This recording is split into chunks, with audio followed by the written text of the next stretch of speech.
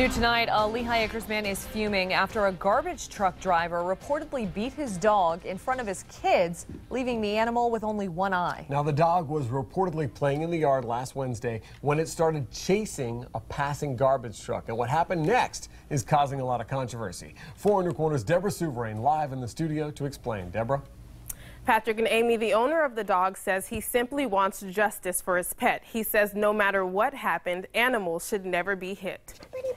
Come on, out.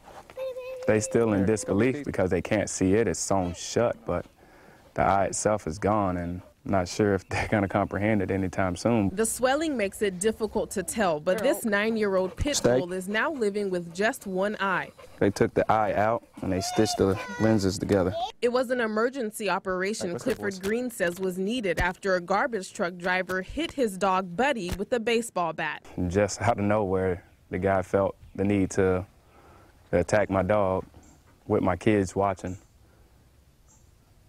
Still don't understand it. Clifford says he was told the Progressive Waste Solutions driver swung the bat in self-defense. He still had no right to get out of a truck and beat my dog with a bat. My dog didn't attack him. My dog didn't attack his helper. I reached out to Progressive Waste Solutions. A spokesperson told me their employees felt threatened. As far as having a bat on his possession in the truck, is it normal for an employee to carry around a bat with them? We did not know, and I want to be clear, we do not condone the presence of bats on our trucks.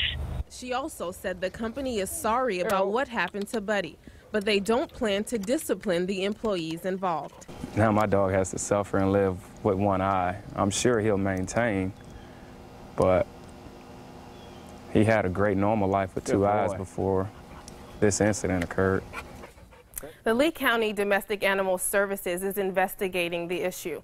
Live in studio, Deborah Souverain, Fox 4, in your corner. Okay, you've heard from both sides here. Deborah laying it out for you. Now we want to hear from you. Do you think the employee was justified in hitting the dog since he felt threatened? Do you think he should be held accountable, or do you think the dog should have been restrained on a leash behind a fence? 239-206-FOX4. Email us at news@fox4now. Lee County Sheriff